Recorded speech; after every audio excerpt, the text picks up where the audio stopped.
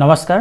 সকলোকে স্বাগতম জনাইছো আজি ভিডিঅ'টিলৈ অসম প্ৰতিখন নিযুক্তিৰ ইতিমধ্যে হৈ যোৱা ড্ৰাইভাৰ পোষ্ট পেপাৰ 5 ৰ প্ৰশ্নাৱলীখনিৰ কেইটামান প্ৰশ্ন মেমৰি বেছ হিচাপত আজি আলোচনা কৰিব ওলাইছো এই প্ৰশ্নসমূহ বিভিন্নজন পৰীক্ষাৰ্থীৰ পৰা লোৱা হৈছে গতিকে ইয়াতে যেহেতু মেমৰি বেছ হয় এই কুৱেশ্যনসমূহত কিছু তাৰতম্য বা অপচনসমূহ কিছু তাৰতম্য থাকিব পাৰে কিন্তু আমি যি ধৰণে প্ৰশ্নসমূহ পাইছো বা যি ধৰণে আমি প্ৰশ্নসমূহ আজি এই ভিডিঅ'টি লৈছো সেই ধৰণে উত্তৰসমূহ সঠিকভাৱে আমি ইয়াতে লৈছো গতিকে আপোনালোকে ভিডিঅ'টি চাই কিমানখিনি আপোনালোকে মাৰ্কছ পাব বা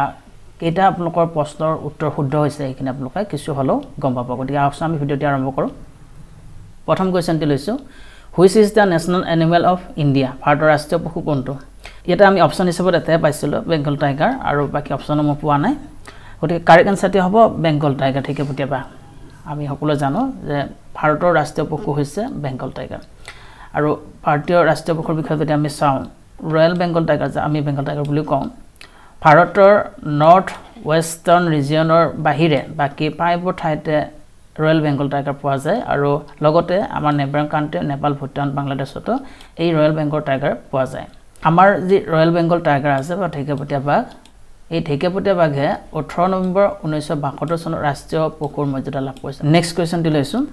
who is known as missile man of India missile man of India হিচাপে কাক জনা যায় আমি অপচন হিচাপে ইয়াতেও এটাই পাইছিলো ডক্টৰ এপিজে আব্দুল কালাম হিচাপত আমি অপচনটো ৰাখিছো আৰু আমি জানো মিছাইল মেন হিচাপত ডক্টৰ এপিজে আব্দুল কালামক জনা যায় গতিকে ইয়াৰ কাৰেক্ট আনসাৰটি হ'ব অপচনে ডক্টৰ এপিজে আব্দুল কালাম আৰু ডক্টৰ এপিজে আব্দুল কালাম ভাৰতৰ এজন প্ৰসিদ্ধ বিজ্ঞানী নাছিল তেওঁ ভাৰতৰ 11তম ৰাষ্ট্ৰপতিও আছিল তেওঁ ভাৰতৰ 11তম ৰাষ্ট্ৰপতিও আছিল লগতে তেওঁ বিৰল প্ৰতিভাধৰ ব্যক্তি আছিল তেখেতে কেইবাখনো গ্ৰন্থ লিখিছিল তাৰ ভিতৰত উল্লেখযোগ্য গ্ৰন্থসমূহ হ'ল India 2020 a vision for the new millennium এধৰণে wings of fire ignited minds এনে ধৰণৰ যথেষ্ট গ্ৰন্থ তেওঁ লিখিছিল আৰু তেওঁ 1997 চনত ভাৰত সন্মান লাভ কৰিছিল ধৰণে 1990 চনত পদ্মবিভূষণ 1981 চনত পদ্মভূষণ এনে ধৰণৰ যথেষ্ট সন্মান তেওঁ লাভ কৰিছিল who is the founder of দিনী ইলাহি ধৰ্মৰ প্ৰৱৰ্তক কোন দিনী ইলাহি ধৰ্মৰ প্ৰৱৰ্তক আছিল মোগল সম্ৰাট আকবৰ গতিকে এইটো এটা ইম্পৰ্টেণ্ট কুৱেশ্যন আছিল আৰু এই কুৱেশ্যনটি আসলতে সহজ কুৱেশ্যন এই কুৱেশ্যনটি আহিছিল দিনী ইলাহি ধৰ্মৰ প্ৰৱৰ্তক কোন আছিল বুলি গতিকে ইয়াৰ কাৰেক্ট আনসাৰটি হ'ব অপচনে Akbar which of the following is famous for mask making মুখা শিল্পৰ বাবে অসমৰ কোনখন ঠাই বিখ্যাত বা অসমত মুখা সজোৱা মাস্ক মেকিং বুলি কোৱা হয় কাৰ্য প্ৰধানত ক'ত চৰ্চা হয় এনে ধৰণে প্ৰশ্ন হয়তো আহিছিল আমি অপচন হিচাপত এটা ৰাখিছো আৰু উত্তৰটোৱে ৰাখিছো আৰু অপচন এ যেটো মাজুলী দিয়া আছে হেতু হৈছে আমাৰ কাৰেক্ট আনসাৰ মুখা শিল্পৰ বাবে যদি অসমৰ কোন ঠাই বিখ্যাত বুলি আহিছে তেতিয়াও উত্তৰটো মাজুলীয়ে হ'ব আমি মাজুলী বিষয়ে বা মুখা শিল্পৰ বিষয়ে যদি চাওঁ যেটো মুখা শিল্প এটো যেহেতু মাজুলীত কেইবাখনো সত্ৰ আছে গতিকে সেই সত্ৰসমূহৰ ভিতৰত মাজুলী সামগুৰি সত্ৰ মাস্ক মেকিং ভাৰতৰ মাস্ক মেকিং হিচাপত বিখ্যাত গতিকে মাজুলী হৈছে এই প্ৰশ্নটিৰ কাৰেক্ট আনসাৰ নেক্সট কোৱেশ্যন এটি লৈছো হাউ many স্কেডিউলছ are there in Indian constitution ভাৰতীয় সংবিধানত কেইটা অনুসূচী আছে ইতিমধ্যে আমি এটা ভিডিঅ'ত আলোচনা কৰিছিলো ভাৰতীয় সংবিধানত কেইটা আৰ্টিকল বা কেইটা পাৰ্ট বা কেইটা স্কেডিউল আছে গতিকে আমি এটা যদি চাওঁ ভাৰতীয় সংবিধানখনত বৰ্তমানে 448টা অনুচ্ছেদ আছে 25টা ভাগ আছে আৰু 12টা অনুসূচী আছে যেহেতু আমাৰ প্ৰশ্নটিত ভাৰতীয় সংবিধানত কেইটা অনুসূচী আছে বুলি সুধিছিলে গতিকে আমি এটা পাইছো 12টা অনুসূচী আছে অৰ্থাৎ অপচন এ টো হ'ব ইয়াৰ কাৰেক্ট আনসাৰ ভাৰতীয় সংবিধানত 12টা অনুসূচী আছে নেক্সট কোৱেশ্যন এটি লৈছো in which oil field N accident took place recently হেওতিয়াকৈ কোনটো তৈল ক্ষেত্ৰত দুৰ্ঘটনা সংঘটিত হৈছিল তিনচুকীয়াৰ বাগজানতে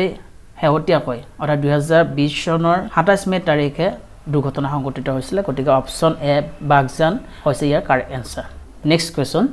which is the সাদাৰ্ণমোষ্ট river of India ভাৰতৰ আটাইতকৈ দক্ষিণ দিশত থকা নদী কোনটো আমি যদি ভাৰতৰ মেপখনলৈ চাওঁ আমাৰ ভাৰতৰ এই অংশত কাবেৰী নদী আছে এদৰে যদি আমি মহানদীখন চাওঁ এই অংশত মহানদী আছে এই ধৰণে নৰ্মদা নদীখন যদি আমি এটা চাওঁ নৰ্মদা নদীখন এই অংশত আছে আৰু গোদাবৰী নদীখন যদি আমি এটা চাওঁ ভাৰতৰ এই অংশত গোদাবৰী নদীখন আছে গতিকে এই হিচাপত চাব গলে ভাৰতৰ এই অপচনসমূহ যদি এই ধৰণে দিয়া আছে ভাৰতৰ এই নদীকেইখন যদি দিয়া আছে তেতিয়াহলে ভাৰতৰ আটাইতকৈ দক্ষিণ দিশত থকা নদীখন হ'ব কাবেৰী নদী গতিকে অপচন এ টো হ'ব ইয়াৰ কাৰেক্ট আনসাৰ নেক্সট কোৱেশ্যন দি লৈছো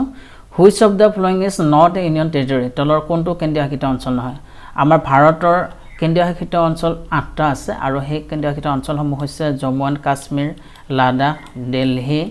Chandigarh Daman and Diu and Dadra and Nagara Valley, Loikodip, Pondicherry, আৰু আন্দামান এণ্ড নিকোবৰ আইল্যান্ড এইকেইটা হৈছে আমাৰ ভাৰতৰ কেন্দ্ৰীয় শাসিত অঞ্চল গতিকে আমি যদি অপচনসমূহ ইয়াতে চাওঁ লাডাখ পডিচেৰী আৰু চণ্ডীগড় এইকেইটা হৈছে আমাৰ কেন্দ্ৰীয় শাসিত অঞ্চল আৰু কোৱেশ্যনটো আমাক যেহেতু কোনটো কেন্দ্ৰীয় শাসিত অঞ্চল নহয় বুলি সুধিছিলে গতিকে অপচন ডিটো হ'ব ইয়াৰ কাৰেক্ট এনসাৰ আৰু আমাৰ যেটো অপচন ডিত আছে কোৰাই কানাল হৈছে আমাৰ ভাৰতৰ ৰাজ্য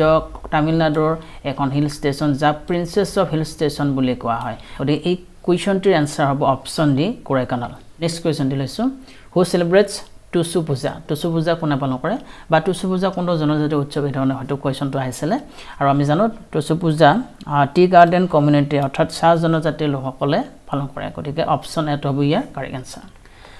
which of the following is not an Olympic swimming event তলৰ কোনটো অলিম্পিকৰ হাতৰ ইভেন্ট নহয় আমি যদি অলিম্পিকৰ ইভেন্টসমূহ যদি চাওঁ free style বেকষ্ট্ৰোক ব্ৰেষ্টষ্ট্ৰোক butterfly individual madly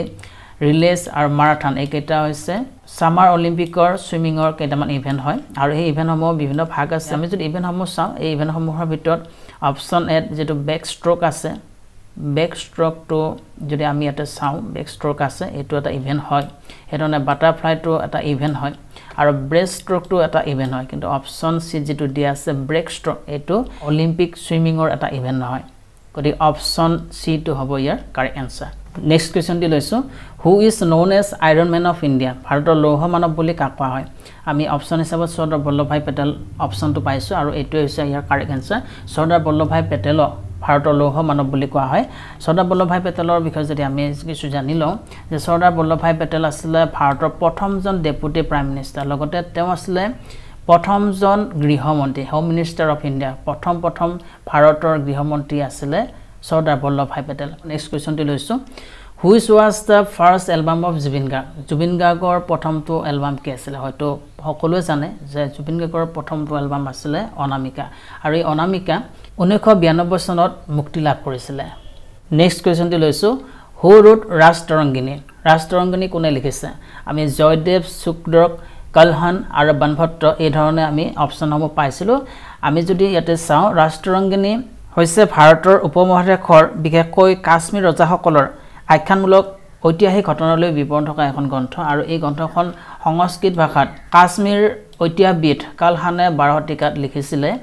গতিকে আমি অপচনসমূহ যদি চাওঁ ইয়াৰ কাৰেক্ট এনসাৰটি হ'ব অপচন সি কালহান ৰাজতৰংগিনী কালহানে লিখিছিলে নেক্সট কুৱেশ্যনটি লৈছো what is the normal body temperature of A human মানৱ শৰীৰৰ স্বাভাৱিক উষ্ণতা কিমান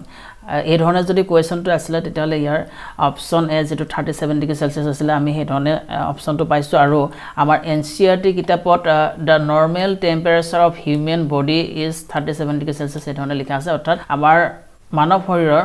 স্বাভাৱিক উষ্ণতা হৈছে 37 ডিগ্ৰী সেলসিয়াছ আৰু কেতিয়াবা এটো ৰেঞ্জটো দিয়া থাকে যদি ৰেঞ্জত দিয়া আছিল তেনে ধৰণে আমাৰ এনসাৰটি হ'ব আমি এই ধৰণে 37 ডিগ্ৰী সেলসিয়াছ পাইছিলো গতিকে option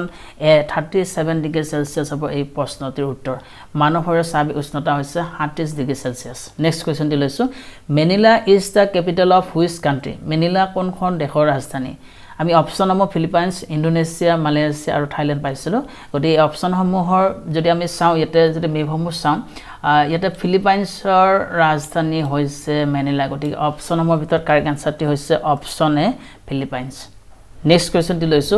summer Olympic game 2024 will be held in 2024 চনৰ গ্ৰীষ্মকালীন অলিম্পিক খেল ক'ত অনুষ্ঠিত হ'ব আমি অপচন হিচাপত পেৰিছ ফ্ৰান্স পাইছিলো গতিকে এই অপচনটি কাৰেক্ট এনসাৰ হ'ব ফ্ৰান্সৰ পেৰিছত 2024 চনৰ গ্ৰীষ্মকালীন অলিম্পিক খেল অনুষ্ঠিত হ'ব 2024 চনৰ অনুষ্ঠিত হ'বলগীয়া গ্ৰীষ্মকালীন অলিম্পিক খেল পেৰিছ 2024 নামেৰে নামকৰণ কৰা হৈছে 2024 চনৰ পেৰিছ অলিম্পিক খেল 26 জুলাই 2024 তাৰিখৰ পৰা আৰম্ভ হ'ব কুৱেশ্যন দি লৈছো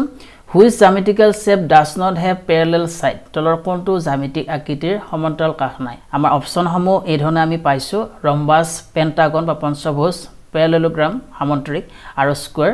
বৰ্গ গতিকে এই ধৰণে যদি অপচনসমূহ হয় তেতিয়া হলে আমি যদি এই চিত্ৰসমূহ আমাৰ এটা ৰম্বাস অপচনত দিয়া আছে যদি আমি ৰম্বাসটো চাওঁ এই ৰম্বাসৰ দুজোৰ বাহু সমান্তৰাল হিচাপত থাকে এইটো বাহু আৰু এইটো বাহু এই দুটা বাহু সমান্তৰাল হিচাপত থাকে আৰু এইটো বাহু আৰু এইটো বাহু এই দুটা বাহু সমান্তৰাল হিচাপত থাকে সেই ধৰণৰ যদি আমি অপচন সি টো যদি চাও পেৰেলেলোগ্ৰাম সামান্তৰিকৰ ক্ষেত্ৰত এই দুটা বাহু সমান্তৰাল হিচাপত থাকে আৰু এই দুটা বাহু সেই ধৰণৰ সমান্তৰাল হিচাপত থাকে এই ধৰণৰ নেক্সট যদি আমি চাও স্কয়াৰ বা বৰ্গৰ ক্ষেত্ৰতো এই দুটা বাহু সমান্তৰাল হিচাপত থাকে আৰু এই দুটা বাহু সমান্তৰাল হিচাপত থাকে অপচন বি টো বাকি ৰল গতি আমি অপচন বি টো যদি চাও পেন্টাগন বা পঞ্চভুজ আমাৰ এই দুই ধৰণে আমি এটা পাব পাৰো ৰেগুলাৰ পেন্টাগন অৰ্থাৎ সমবাহু যদি হয় তেতিয়াহলে তো ৰেগুলাৰ পেন্টাগন বুলি কোৱা হয় গতি এটা যদি আমি চাও এই বাহু কেটা সমবাহু হিচাপত দিয়া আছে এটো ৰেগুলাৰ পেন্টাগন হয় আৰু এই প্ৰতিটো বাহু যদি আমি চাও ইয়াতে এটা লগত আনটো বাহু সমান্তৰাল হিচাপত নাথাকে অৰ্থাৎ এটা প্ৰতিটো বাহুৰে কোনো এটা সমান্তৰাল বাহু ইয়াতে নাই সেই ধৰণে ৰেগুলাৰ পেন্টাগনৰ যদি আমি চাও ইয়াতে এই বাহু কেটা যদি আমি চাও ইয়াৰ এটা বাহু আনটো বাহুৰ হৈতে বা আন এটা বাহুৰ হৈতে সমান্তৰাল হিচাপত নাই গতিকে এই কোৱেশ্চনটোৰ কাৰেক্ট আনসাৰ হ'ব অপচন বি পেন্টাগন এই জ্যামিতিক আকৃতি সমূহৰ ভিতৰত পেন্টাগনৰ সমান্তৰাল কাষ নাই নেক্সট কোৱেশ্চনটো লৈছো which of the following is the largest memory unit of A computer তলৰ কোনটো কম্পিউটাৰৰ ডাঙৰ মেমৰি ইউনিট এটা আমি অপচন হিচাপত কিলোবাইট মেগাবাইট গিগাবাইট আৰু টেৰাবাইট পাইছো আৰু এই অপচনসমূহ যদি এই ধৰণে আছিল তেতিয়াহলে এই ধৰণে ইয়াৰ উত্তৰটো হ'ব আমি ইয়াতে যদি এই তালিকাখন চাও আটাইতকৈ সৰু ইউনিটটো হৈছে বিটৰ পিছতে বাইট তাৰ পিছতে kilobyte megabyte gigabyte terabyte petabyte exabyte zettabyte ইয়টাবাইট ব্ৰন্টাবাইট আৰু আটাইতকৈ ডাঙৰ বা আটাইতকৈ হাইয়েষ্ট মেমৰি ইউনিটটো হৈছে জিঅ'বাইট কিন্তু আমাৰ অপচনত যেহেতু আমাৰ জিঅ'বাইটটো দিয়া হোৱা নাই আমাৰ এই অপচনসমূহ যদি ইয়াতে চাও কিলোবাইট দিয়া আছে যেটো আমি চমুকৈ কেবি বুলি কওঁ আৰু আমাক দিয়া আছে মেগাবাইট যেটো আমি এমবি বুলি কওঁ এৰনে গিগাবাইট দিয়া আছে যেটো আমি জিবি বুলি কওঁ আৰু আমাৰ টেৰাবাইট বুলি দিয়া আছে গতিকে এই অপচনসমূহ যদি চাও এই অপচনসমূহৰ ভিতৰত আটাইতকৈ ডাঙৰটো হ'ব টেৰাবাইট গতিকে অপচন ডি টো হ'ব ইয়াৰ কাৰেক্ট আনসাৰ এই ইউনিটসমূহ যদি আপোনালোকে মনত ৰাখিব বিচাৰে তেতিয়াহলে আপোনালোকে কিলো মেগা গিগা টেৰা পেটা এক্সা জেটা ইয়টা ব্ৰন্টো আৰু জিঅ' এই ধৰণে কেইবামান আপোনালোকে আওৰাব তেতিয়াহলে এইখিনি মনত ৰব নেক্সট কোৱেশ্চনটো লৈছো what is the state bird of Assam এটো আমি আমাৰ যেটো লাষ্ট ভিডিও আছে তাত আমি আলোচনা কৰিছিলো যে অসমৰ ৰাজ্যিক পক্ষী কি হয় আৰু তাৰ কাৰেক্ট আনসাৰটি আমি অপচন হিচাপতে লৈছো আৰু হেতু হৈছে হোৱাইট উইং ডাক দেহাহ অসমৰ ৰাজ্যিক পক্ষী বুলি কোৱা হয় নেক্সট কোৱেশ্চনটি লৈছো on which hill Umananda temple is located Umananda মন্দিৰ কোন পাহাৰত অৱস্থিত ভাৰতৰে নহয় বিশ্বৰ আটাইতকৈ সৰু ইনহেবিটেড ৰিভাৰ আইল্যান্ডটো হৈছে আমাৰ অসমৰ উমানন্দ ৰিভাৰ আইল্যান্ড গতিকে এই উমানন্দ ৰিভাৰ আইল্যান্ডৰ ভস্মাচল বা যাক আমি ভস্মাকোট বুলি কওঁ এই ভস্মাচল বা ভস্মাকোট পাহাৰতে আছে বিখ্যাত উমানন্দ মন্দিৰ গতিকে আমি যদি অপচনসমূহ চাও ইয়াৰ কাৰেক্ট আনসাৰটি হ'ব অপচন এ ভস্মাচল বা ভস্মাকোট যি ধৰণে অপচনত আছিল সেই ধৰণে উত্তৰটো হ'ব নেক্সট কোৱেশ্চন দি লৈছো